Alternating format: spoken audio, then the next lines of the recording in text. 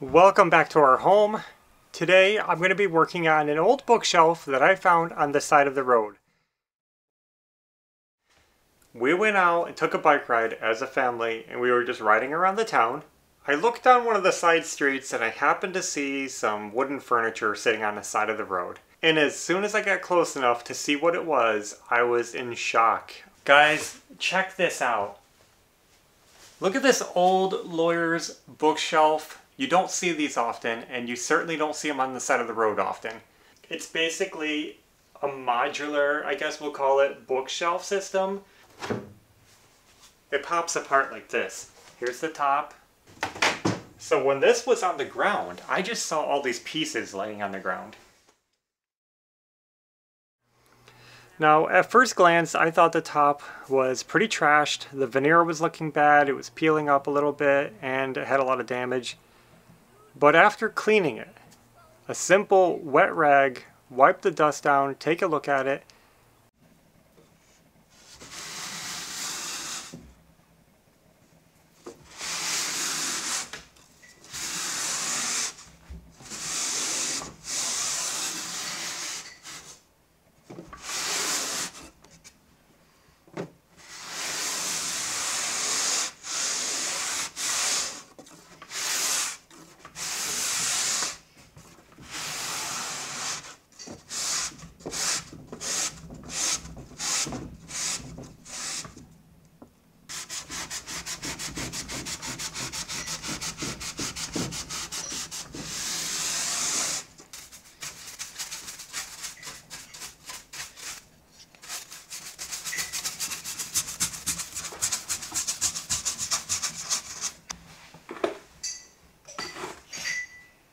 Look how dirty it was. Guys, it's looking a lot better than I expected it would. After looking at it, I realized that this top is fully savable. I'm going to start by sanding it down. Very lightly. We don't want to burn through the veneer. We just want to smooth out the surface and get that rough finish cleaned up.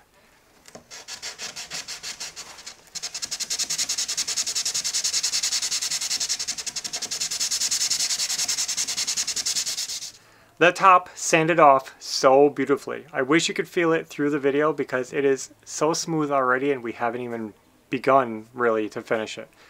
There are a couple of little peeling veneers at the end, so we're going to go ahead and glue those, clamp them, and wait for that to dry.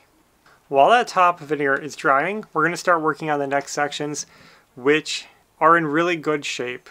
These also cleaned up very nicely with just water. When you have an antique piece like this, you don't want to go crazy with cleaning solutions and harsh soaps. Take it easy, start with water and a clean rag. Now that I'm looking at it, I'm mostly going to focus my attention on the back panels because the back panel is made of plywood and the old plywood has delaminated. So it's a 3-ply plywood, which means there's 3 layers of wood in it, and those layers are starting to come apart. Some of them are worse than others, but I think we can fix them all. So I'm going to go ahead and start working on gluing the layers back together. It's really quite easy.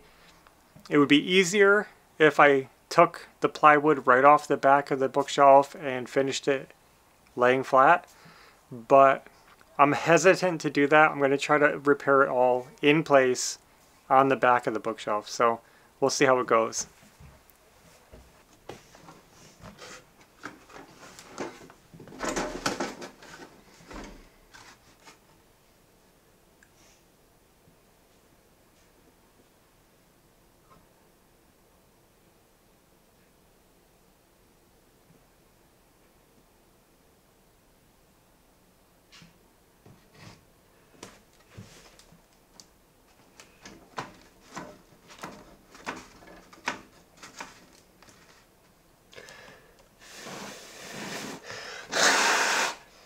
So what I'm doing is dripping glue as deeply as I can into these layers of plywood. We want it to get down into every place possible.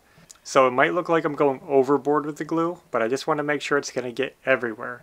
The excess can squeeze out and we'll take care of that. So I got a ton of glue in there. We're going to mash it together a few times, get all the air out, make sure the glue has good spread, and then I'm going to clamp it together using blocks of wood and a ton of clamps. Even pressure is important here. The wood and all the clamps, that really helps balance out the pressure and get a good flat squeeze on these panels. Guys, this is a slow process. It's going to take me a few days to do this, just cycling out, waiting for glue to dry, and using my clamps piece by piece. Got a couple more spots gluing up and drying, and I am almost done with this process. So what I want to do is start working on one important part of this whole bookshelf that is missing, and that is the base. When I found this bookshelf, it didn't have the base with it, which should have just been a simple little structure with legs that sits underneath to raise these up off the floor.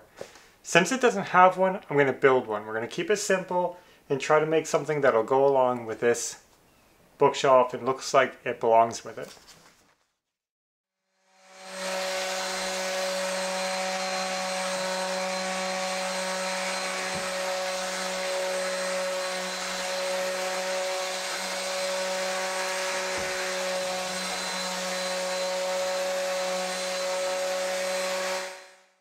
I'm almost done prepping my pieces for this base.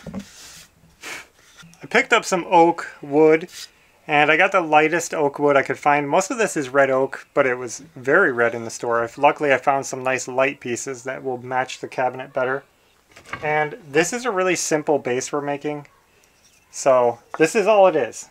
Some basic 1x5s, and then I cut out this leg out of a 2x2. It's pretty simple, rounded the edges, and I just notched these two sides here. I don't know if you'll see that. And you'll see why. Just the way they hook together, it'll make it look cleaner when I attach these together. Alright guys, I think I'm ready. I just made the last piece, which is a piece of pine, but I put a long tongue on it, and this is actually part of the connection where they interlock on the back of the cabinets. When you stack them up, they join like that. So I wanted to make this for the back piece. Now I have to go ahead and start pocket holing all these and getting them ready to assemble. So I'm going to get the pocket holes done, and we'll be right back.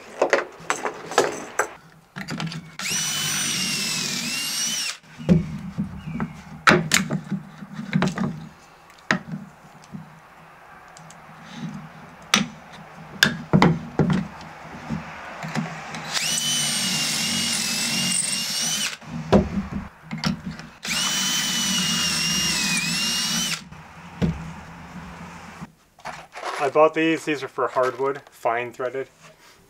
Okay, so this is where the legs come in to play.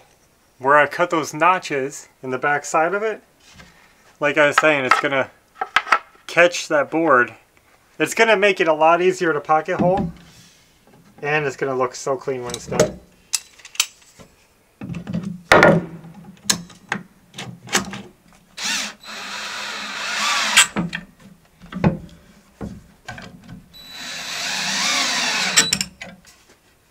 I think you have sawdust all over your nose. Yeah. Good?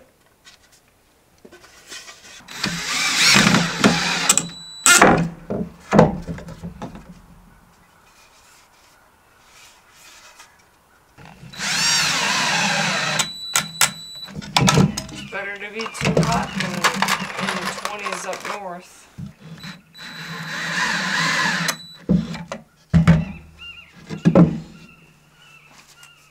Yeah.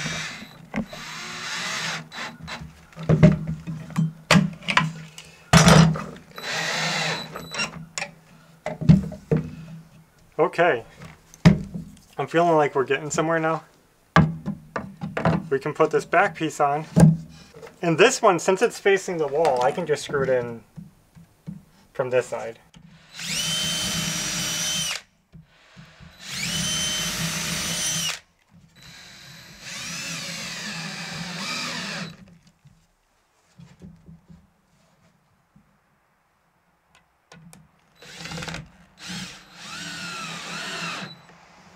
So there's the base of the bookshelf that goes underneath.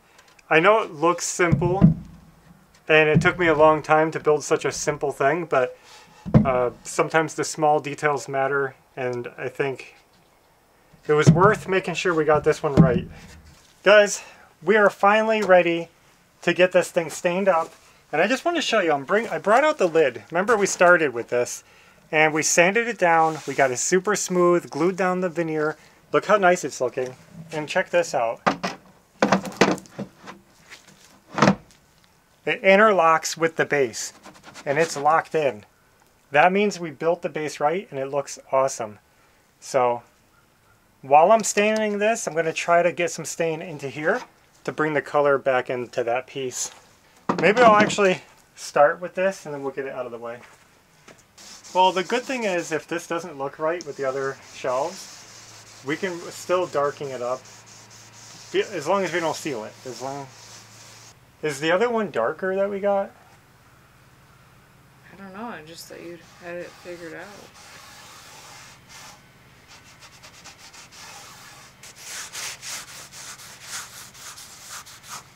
Obsidian. All the other ones looked too, just too dark. This, though, is clearly a bit light.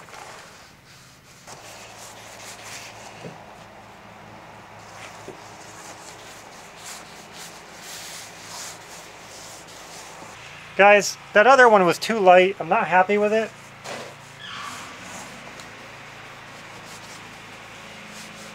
So we're trying a different color.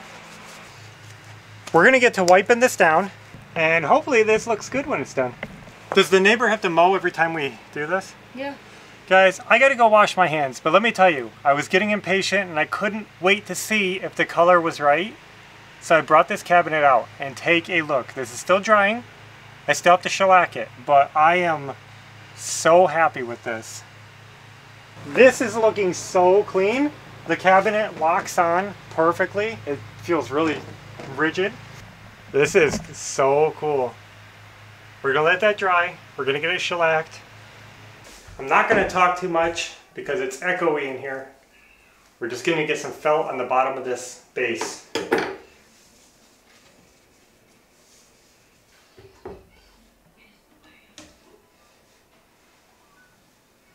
Perfect. Let's show the finish we got on here. It's nice.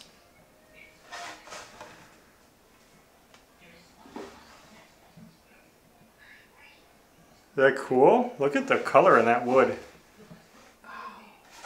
And let's see the top. Guys, the top came out, I mean, honestly too nice because it's not going to match the cabinet. It's so shiny. I did a good job on that shellac.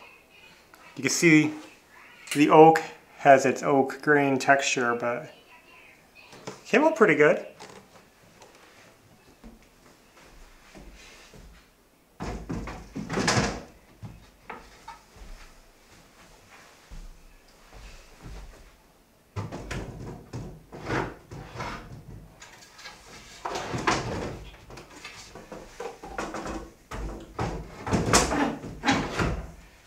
Now the backs of these, they don't look good, and I could take my time, sand them down, clean them up, and maybe I'll do that later, but I want to see how this looks.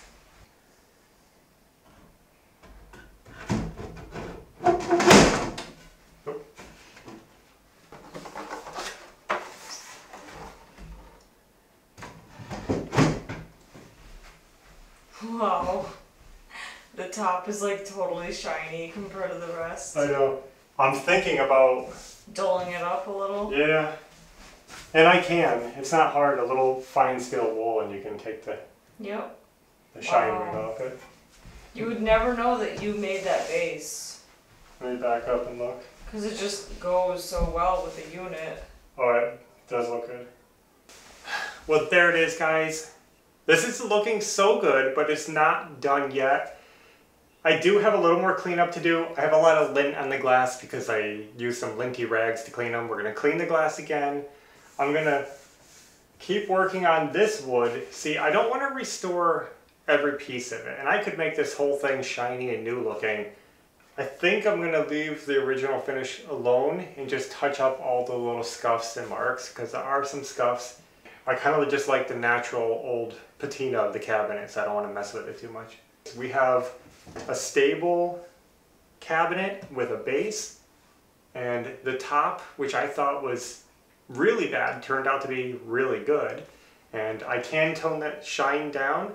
I can buff it off with some very fine steel wool, dull it up, and then, you know, polish it maybe even further to get a little sheen back.